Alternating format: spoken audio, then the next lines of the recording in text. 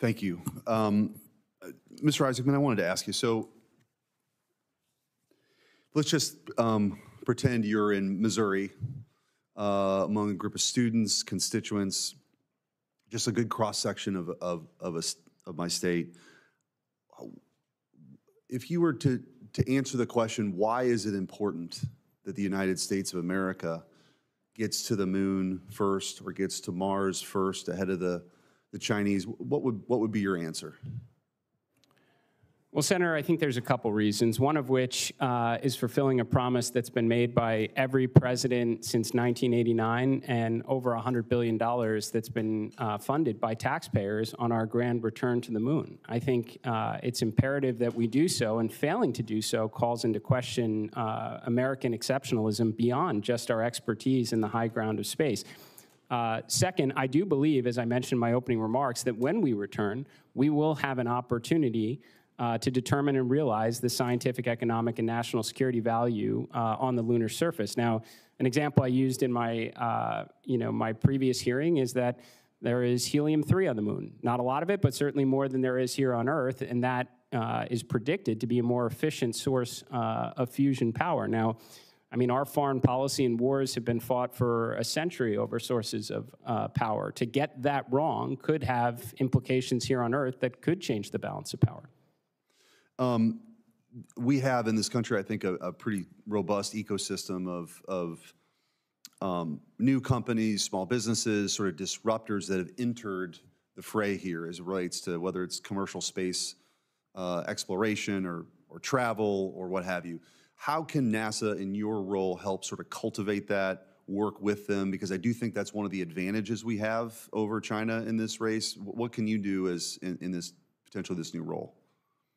Senator, it's a great question, and a lot of people do believe generally these are new developments, but in reality, going back to the 1960s in the space race, NASA worked alongside some of our great aerospace companies. I mean, whether it was Boeing or McDonnell Douglas and Northrop, for sure, sir. So a lot of those names are still very relevant within the space program today. And then there's also a lot of new names that is referred to sometimes as new space or commercial space.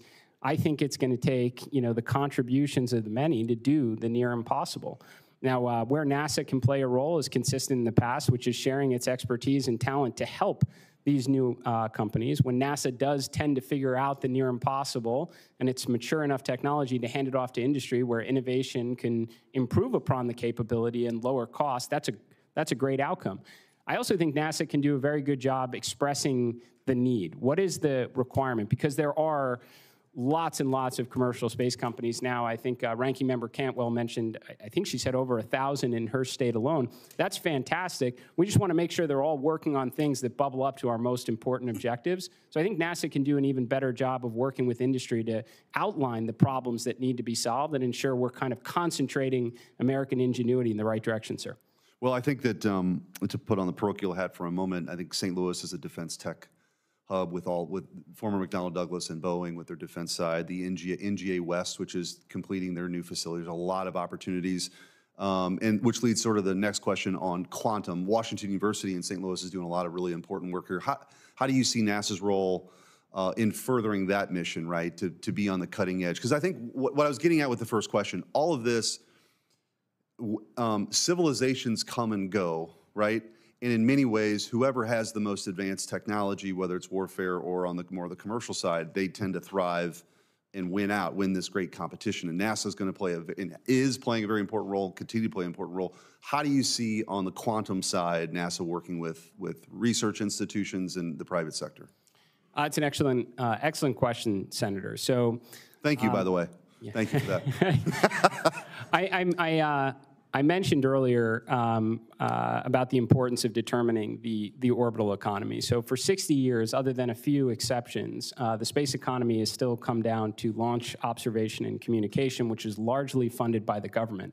And if we do want a very exciting spacefaring civilization in the future with lots of space stations and orbital, lunar outposts and Mars bases, we're going to actually have to figure out that economy. There's a lot of prospect when it comes to quantum computing, quantum communications, and what I would like to do is ensure that the highest potential science and research has an expeditious path to the International Space Station so we can maximize that remaining life and then hopefully crack the code on the orbital economy that gives all the commercial space stations a fighting chance. So quantum has a number of applications that can take advantage of the unique environment of microgravity, sir.